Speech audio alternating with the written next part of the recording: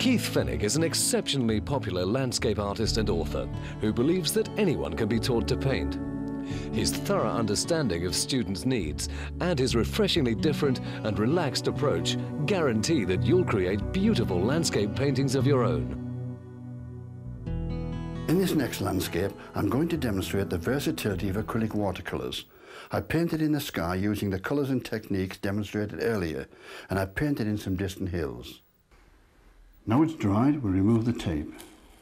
Pull the tape off gently and it shouldn't tear the paper. It wouldn't dare. And there's our nice water line, perfectly straight. Let's build up the bank on the left-hand side, creating impressions of snow.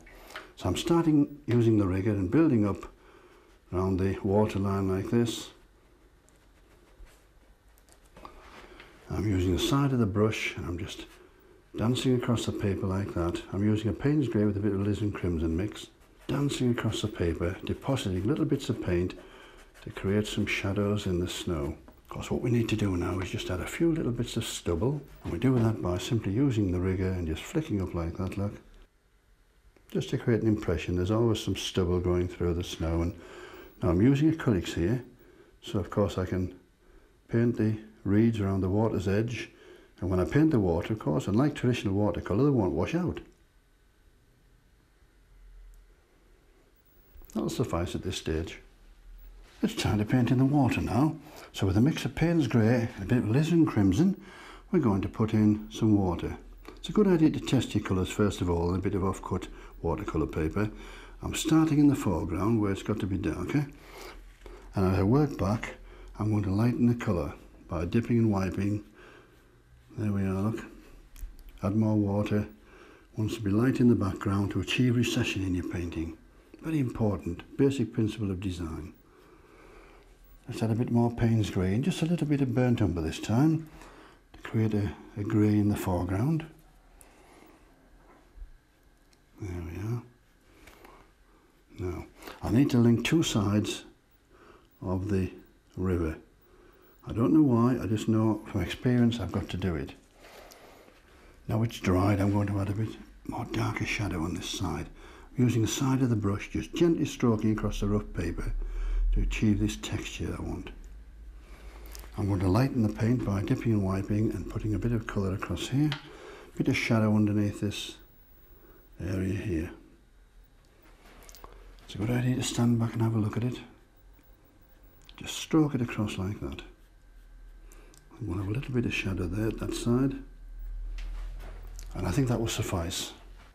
I'm going to paint two large trees, or bushes really, on this side, but to control the paint flowing down I'm going to put a bit of tape across there like that. And I'm going to my Derwent water brush and I'm going to put in some trees. I'm doing them dark to start with. Well, they're going to be bushes really. More Payne's grey with a bit of burnt sienna. Bit more Payne's grey. I need to do them dark so when I put the snow on they'll stand out. I'm going to show you how to do that. More Payne's grey. I want it darker as it comes down to ground level.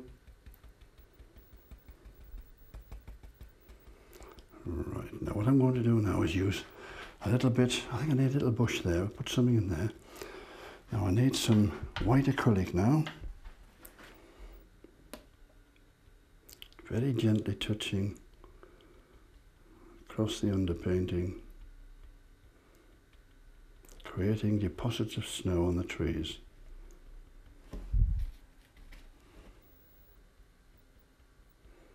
Very gently, got to be a sensitive artist.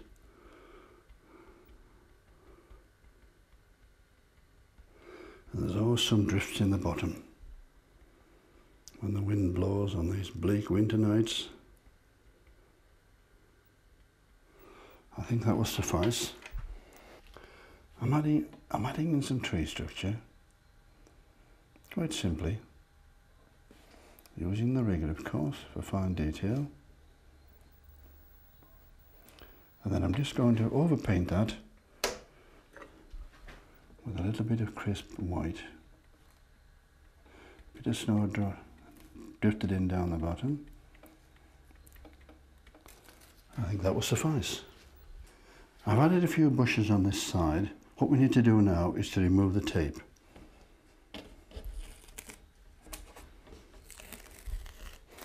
And we need to put some shadows to make it realistic.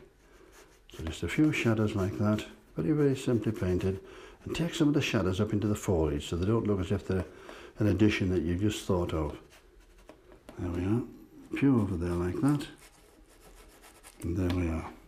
Now what I'm going to do next is, I'm a bit concerned about this being nothing over there. We need something to pick out the water line over there, so I'm going to stretch the tape across there again and just put a hint of some trees growing in the far distant hills.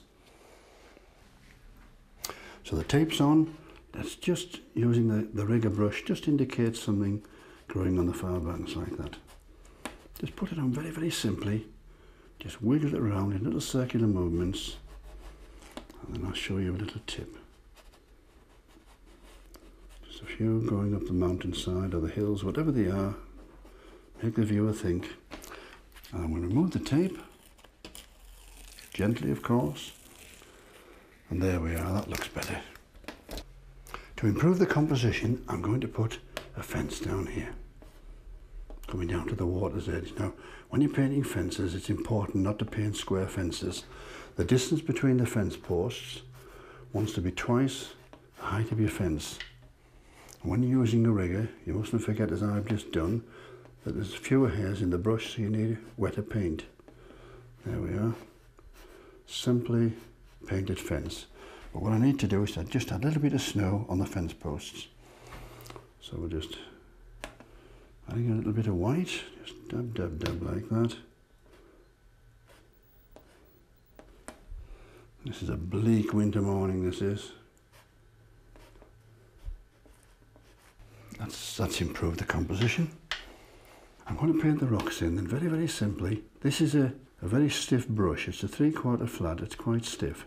Don't make all your rocks the same size, don't make them the same shape. I'm just roughing them in now. I need more Payne's grey to add some depth to the rocks, darker on this side.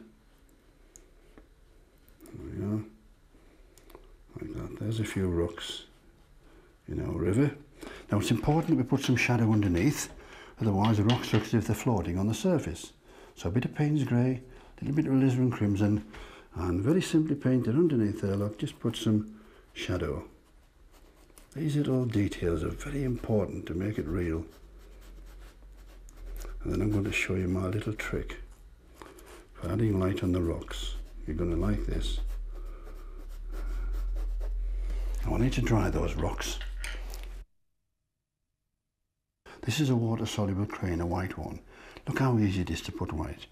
All you do is you dip it in the water and you simply draw with it. You can do 20 rocks a minute with this. Once you've got the white on, you can change the rocks to any colour you want.